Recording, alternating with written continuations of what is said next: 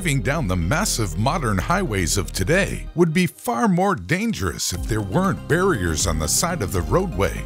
Likewise, buildings and pedestrian centers would be far more dangerous if there weren't bollards or barriers keeping cars from driving through the area.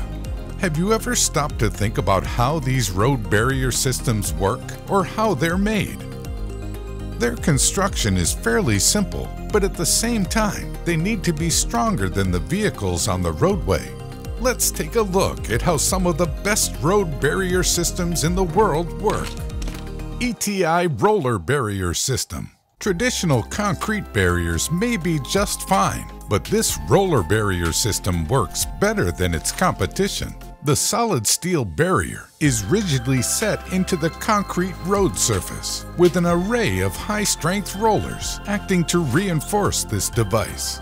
The roller system not only helps shore up the barrier system in the event of an accident, but it also reduces the severity of the impact on the vehicle.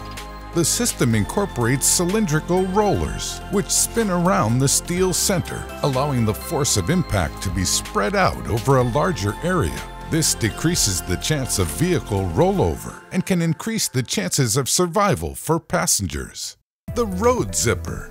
This road barrier system is not only strong and sturdy enough to divert traffic, but it can also be repositioned easily using a custom road zipper vehicle. Each section of these road barriers interlocks with others using pin and hole connections. This allows them to rotate slightly while still remaining attached to the next section.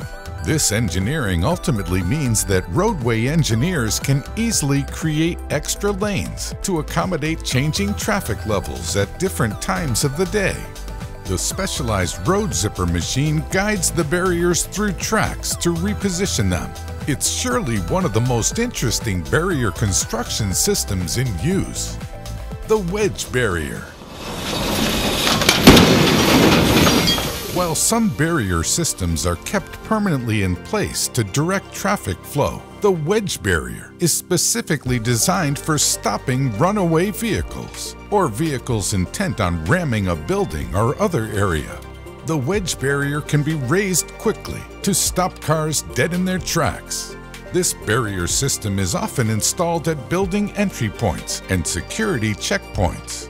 When not in use, it lays flat, allowing traffic to flow freely. But when there is a threat, it can be quickly and quietly raised using a hydraulic system that is installed underground. High-strength raisable bollard. One of the oldest types of emergency barrier systems is the bollard, which essentially consists of poles embedded deep in the ground. Some bollards are designed to be raised and lowered, allowing vehicles to drive over them normally when they are in the down position. They can also be raised quickly using hydraulics in order to stop vehicles from entering. Bollard systems are very useful for sidewalks or roadways that are shared with pedestrians, as they can serve as protection from passing vehicles. Their engineering is simple too. They consist of rigid rods that raise and lower inside of a sleeve embedded in the ground. Portable spiked mobile barrier. This portable spiked mobile barrier is a completely mobile solution to vehicle security and to providing a barrier to protect from vehicular attacks on large gatherings or buildings. The spiked barrier is simply a steel framework that is designed to cause vehicles to flip over when it is rammed. Working like a lever, this system translates the forward motion of the vehicle into upward motion, lifting them into the air and completely stopping them. From emergency security barriers to innovative roadway barriers, these systems are an essential aspect of modern traffic and infrastructure design.